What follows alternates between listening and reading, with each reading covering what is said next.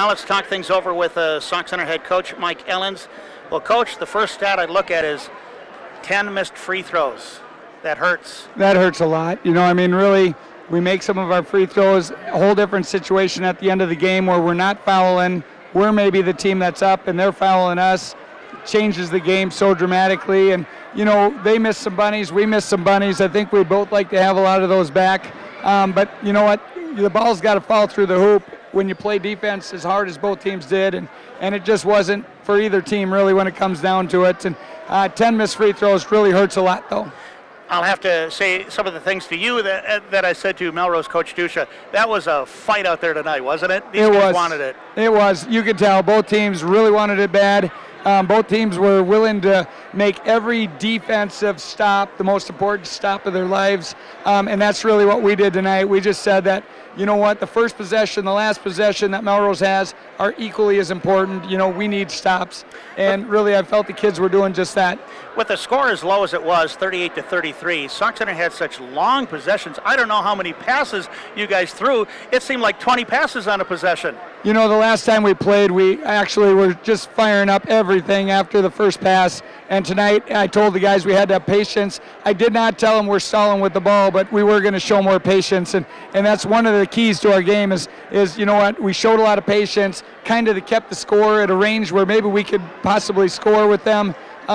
It's just too bad the ball didn't fall through the hoop, I guess, to reward us with some of our patience. We seemed to get some good shots at the end of things. It's just that they wouldn't fall. I want to highlight the play of Tanner Schmeese because I thought he's a big guy and he came up big here tonight. Can you kind of mention some of the things that he was doing out there? Because, again, I look at him and he really battled against this team tonight. Absolutely. Well, first of all, Melrose got barely any second shots today, and most of that was Tanner Schmeese, and Simon Weller did a good job, too, on there. But Tanner Schmeese was just huge. And then Tanner Schmeese was clearing some space down low and really making their post defend him. It kind of kept Melrose from being able to switch on their screens and things like that because they had to defend Tanner down low every time too. And he's just such a nice body out there that, you got to have him on the floor. I really like what you're doing with the Sauk Centre team, man-to-man and jumping on that high pick and roll. You come out really hard, don't you? Absolutely. We're not letting them get anywhere off that pick and roll. And then our help defense has been great. Because anytime you jump a pick like that, obviously you better have some guys down low helping out.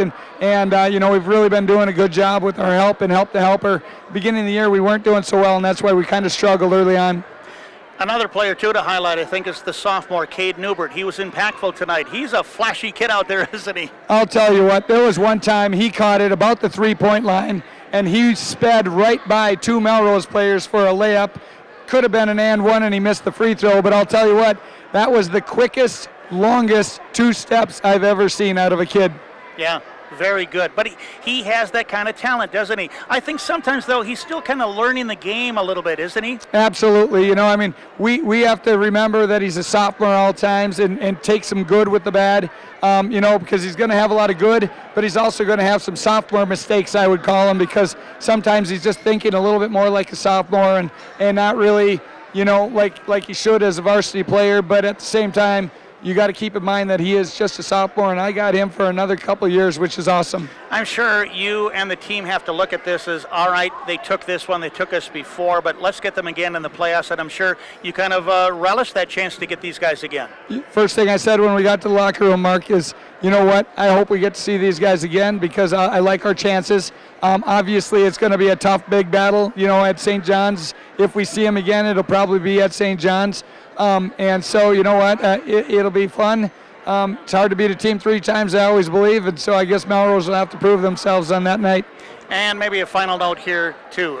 Great energy from the crowd here tonight for this game, wasn't it? You can't ask for a better environment, Mark. Really, when it comes down to it, you had cheering from both sides, a lot of people from both sides. Melrose versus Sauk Centre on a Friday night. Like I told the guys, this is the stuff when you're a little kid, you're living for, you're dreaming of, and you know what? Their dreams got to come true tonight and play this game.